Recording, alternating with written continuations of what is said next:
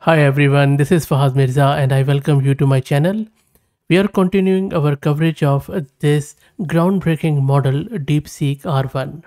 In this video, I am going to show you how easily you can use this DeepSeek Reasoner or DeepSeek R1 in your code with OpenAI's compatible API. We will be using hosted model at deepseek.ai, and so for that you would need to go to their website, which is deepseek.ai, and I will drop the link in video's description. From there you would need to sign up. Once you are signed up, you need to obtain your API key from your profile. You might get some free credits initially which you can use for trying out this API, but as my credits have run out, so I have been using the paid option with deepseek.ai, and I will be showing you the full code which you can readily use. I will also give you the code. I will drop the code in my GitHub repo and you can access that code from there if you want to try it out. The best thing about this API based access of DeepSeek Reasoner model is that it is OpenAI compatible. Most of the companies and users, they are using OpenAI's models at the moment, and if you have built your Gen AI applications with OpenAI's model, then if you want to use this DeepSeek model, the good news is that it's a drop-in replacement. Your whole code will remain the same. The only thing which you need to do is to change your model name and your API key. Hopefully you have built your API application as modular and by following the best coding practices. So all you would need to do is to change your some of the config file, and that should be it. I will be showing you the whole concepts before we start. Let me introduce you to the sponsors of the video, who are AgentBot. AgentBot lets you effortlessly deploy and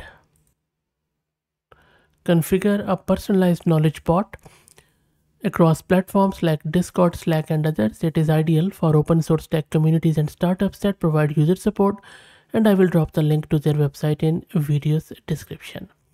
Okay, so let's start.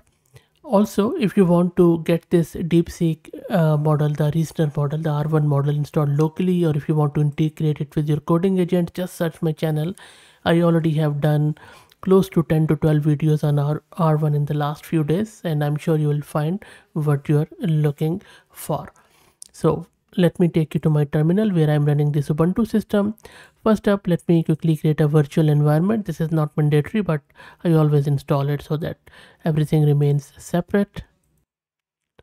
Next up, you need to just install OpenAI's package. Yes, you don't have to install any DeepSeek package here.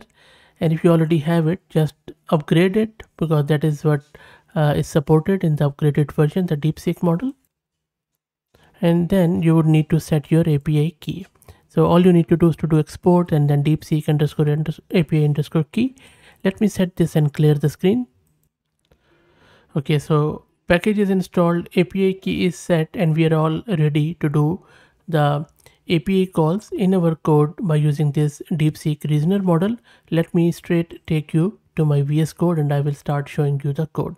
Now, there are three examples which I'm going to serve you. First is with single API call, then second one will be with multi-round, and then third one would be fill in the middle.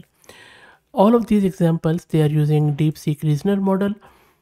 Now, what this model does is, before delivering the final answer, the model first generates a chain of thought to enhance the accuracy of its responses.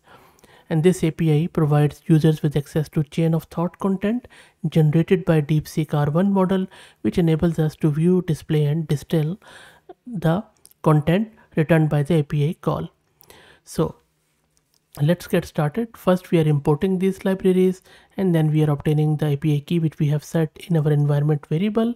We are checking if API key is set or not, and then this is where we are instantiating the client. And you see that API key is this, but the base or the API endpoint is DeepSeek one. Then we are just simply giving it a prompt. You can of course replace this prompt with your own, and from there we are generating the response with DeepSeek Reasoner, and then we are getting the response back. We are obtaining the data out of the whole response because it generates a lengthy response, and then we are displaying it. So let me take you to my terminal, and then we can run this by simply calling python 3 single API.api. So let me run it, and there you go, it has returned the response. So you see, it says again the same reasoning which we have seen in our other videos, but look how cool this API determines it, that it has shown you the steps, all the chain of thought step by step, and then it has given us the final answer in a very proper format which you can programmatically use through your API calls. So real good stuff. So this is just a single API call. Maybe you want to do multi-round stuff, multi-round chat or whatever. In that sense, for that you would write a code like this. And don't worry, as I said, I'm going to give you the whole code. I will drop the link to my GitHub repo in video's description. Okay, so from here you see we are again importing the libraries, and then we are instantiating the client in the round one. We are giving it this question, it generates the question response, sorry, and then we append that response here. And then once the response is appended, we are asking it another question, and then we are printing out the response. So let me run this multi-round one. I'm just going to say multi, and then let's run it. Let's wait for it, and it takes a bit of a time because it is reasoning, it is thinking, so you just have to be patient. I have seen that sometimes it takes around 20 seconds to return the response. So you see, it has returned us the round one answer, and then now it is working on the round two.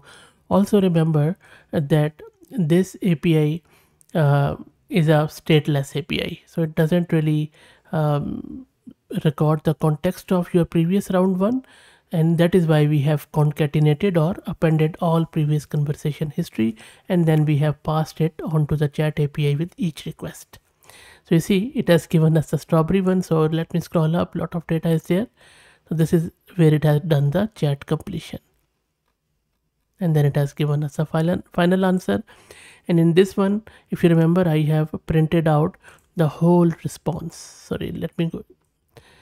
That is why it has given us some other metadata too, whereas in the other one I just gave you the content. That is why it was clean, but I just wanted to show you both as how it looks like with the metadata and without it, as I showed you in the multi-round stuff. Okay, so this is multi-round third, and another example we will do the FIM or the fill in the middle completion. So in this one, user can provide a prefix and a suffix. Suffix is optional, and the model will complete the content in between.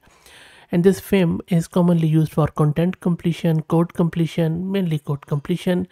Again, we are importing the libraries, we are instantiating the client, and then this is a DeepSeek reasoner model, and this is a prompt.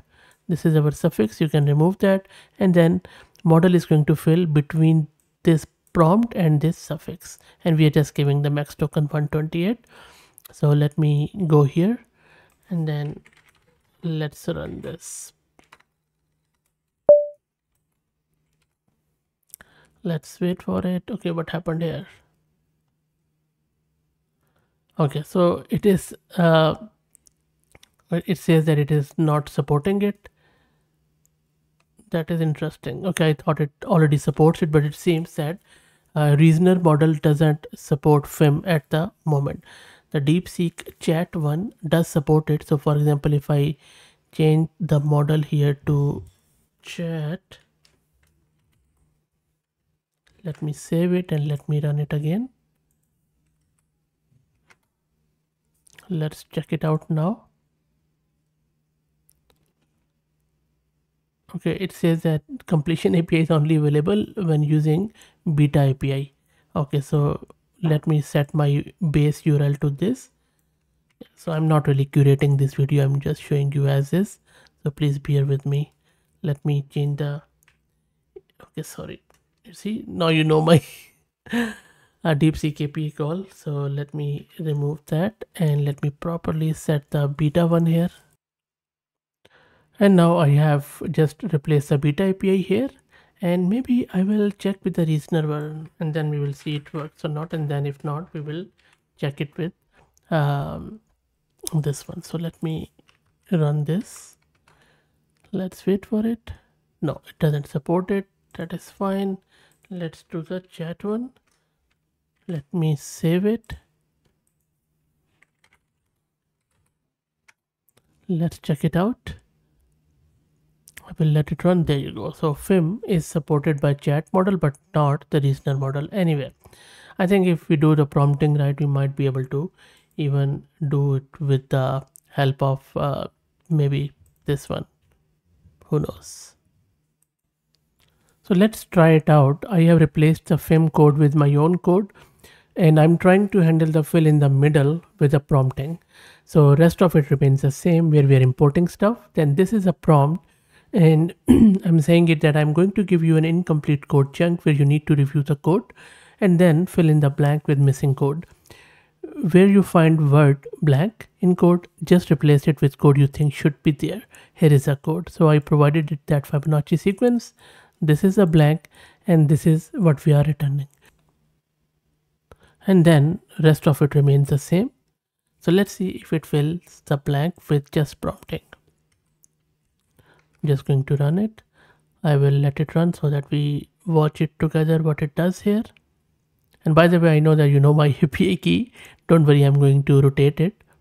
There you go. So it has very correctly identified that this is a Fibonacci function, and then it has told us what it needs to do, and it has done it perfectly fine.